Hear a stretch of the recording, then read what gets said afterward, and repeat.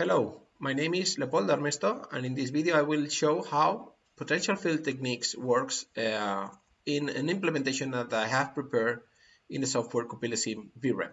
Okay, so in this case what I have is a Pioneer P3DX robot. Let's zoom it. Here it is. And basically I have added first a dummy here just aligned with the wheels of the robot, as you can see there. And the x-axis is pointing forward, which is this direction, and this will allow me to get the robot position, but also I have included in this case the main sensor, which is this Hokuyo fast Hokuyo laser sensor, which is also pointing the x direction is pointing forward, okay, as you can see there, and it's also aligned with the wheels. Okay, in the environment, I have prepared several obstacles like these plants here and these obstacles there. And also I have included a goal that the robot must reach, which is right here. It's just a flag, as you can see, which is actually not cannot be seen with the laser because I have disabled some detectable properties in this case, and corresponds to this object here. Okay, so let's zoom out and see how this potential field works.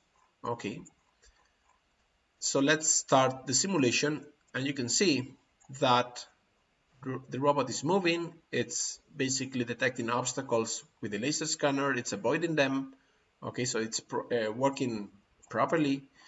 And there might be situations in which if you try to execute this kind of simulations, if you place the flag in a different configuration, probably just here, just behind one of these obstacles, the potential field techniques get trapped in a local minima, and probably the robot doesn't know how to solve it. Okay, so it works in some situations, but it might fail in another situation. Okay, and you will see that in this case the robot almost gets trapped here because it does not know how to in this case avoid this obstacle, but it's slowly turning, and then it realizes that it has a gap here, and then it's able to move towards the flag.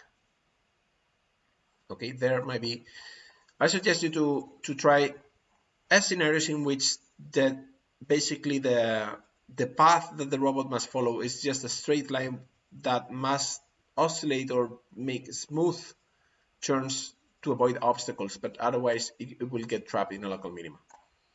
Okay, thank you very much.